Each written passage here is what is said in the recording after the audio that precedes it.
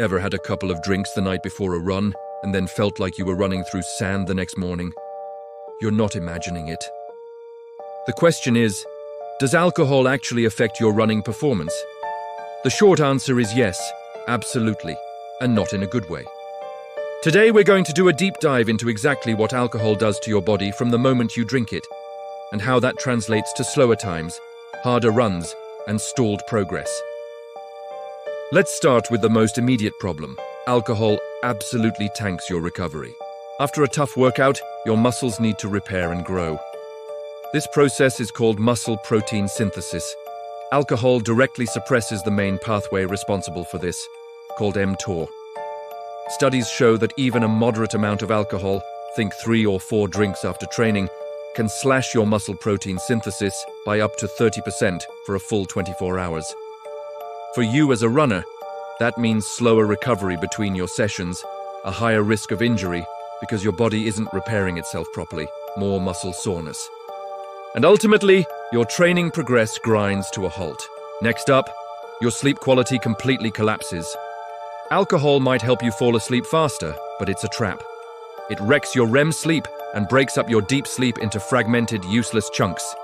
You get more junk sleep and miss out on the restorative cycles that are crucial for recovery. The impact on your running is immediate. Your run the next day will feel way harder. Your body won't restore its glycogen stores properly, your reaction time and coordination will be off, and if you use a wearable, you'll see it in the data. A lower heart rate variability and a higher resting heart rate. This brings us to our third point. Your entire aerobic system takes a massive hit. First, your resting heart rate goes up. Alcohol activates your sympathetic nervous system, your fight or flight response, which means your next run will feel harder at any given pace. Your heart is already working overtime before you even lace up your shoes. It also temporarily reduces your maximal aerobic capacity, your VO2 max. This happens because alcohol lowers your blood plasma volume and makes oxygen transport less efficient, all while causing lactate to build up faster. And if that wasn't enough, alcohol messes with your body's thermostat. It causes your blood vessels to widen, pushing blood to your skin. You lose heat faster, which is a huge problem. In cold weather, this increases your risk of hypothermia. In hot weather, it means you overheat much quicker. Your body just can't regulate its core temperature effectively. Point number 4. Alcohol dehydrates you more than you realize. It's a diuretic, meaning it makes you pee more. It does this by blocking a hormone called vasopressin, which tells your kidneys to hold on to water. The result is increased urine output, lower blood volume, and a messed up electrolyte balance. For your run, this translates to lower endurance, a higher heart rate, cramping, and you'll burn through your energy stores way faster. Even just 1 or 2 drinks can leave you 2 to 3% dehydrated the next morning, and performance already measurably drops at just 2% dehydration. Number 5, your glycogen stores, which are the primary fuel for your runs, refill much more slowly. Alcohol directly interferes with the process of restoring carbohydrate stores in your muscles and liver. It blocks the liver from releasing glucose and diverts all its energy to metabolizing the alcohol, which your body sees as a poison and prioritizes getting rid of above all else. It also reduces your insulin sensitivity. The impact is that your legs feel heavy and dead the next day because you literally have less fuel in the tank. Let's talk about coordination. Your reaction time, balance, and proprioception, your body's awareness of itself in space, all get worse. Even small amounts of alcohol will impair your motor skills. This is a huge deal for trail runners navigating tricky terrain, for anyone doing speed work, or for runners on technical descents during a race. You are simply more likely to misstep, twist an ankle, or fall. Point 7 is a big one. Your immune system gets suppressed. Intense training already puts stress on your immune system. Alcohol adds another layer of suppression by reducing the activity of your natural killer cells, increasing inflammation, raising stress hormones like cortisol, and lowering the function of your infection-fighting lymphocytes. When you combine more inflammation with worse sleep and worse recovery, you're creating the perfect storm for getting sick more often. Number 8, your hormone balance gets completely messed up. Alcohol drops your testosterone, increases cortisol, and decreases the release of growth hormone during sleep. It also fires up inflammation markers throughout your body. This hormonal cocktail is the exact opposite of what you want as a runner trying to adapt and improve. It's a recipe for going backward, not forward. Because of all these neurological and muscular impacts, your running form itself suffers. This isn't just in your head, it's measurable. Next-day effects include a shorter stride length, reduced power output, a lower cadence, and sloppier foot placement. Your body just can't execute the coordinated movements of running as efficiently. And what if you run with alcohol still in your system? That's just dangerous.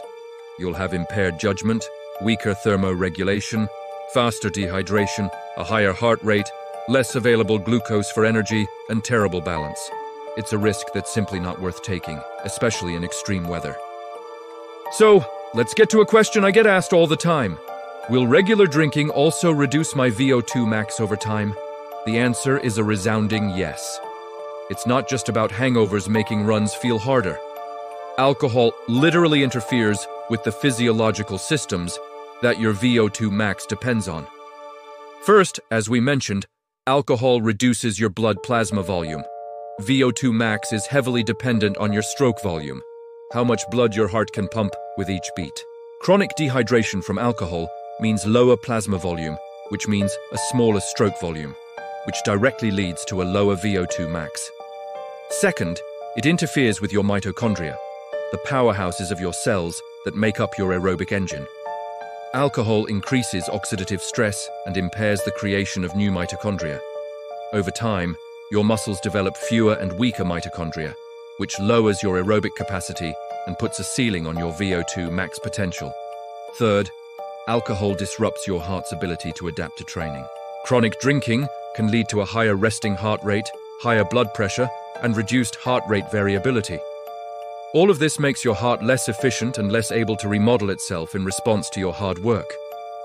A strong, well-adapted heart is key to a high VO2 max, and alcohol actively works against that process.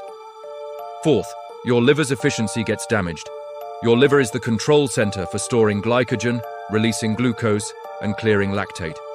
When it's constantly forced to detoxify alcohol, it can't do its other jobs well. This means less fuel availability and slower clearance of metabolic byproducts, both of which will cap your aerobic performance.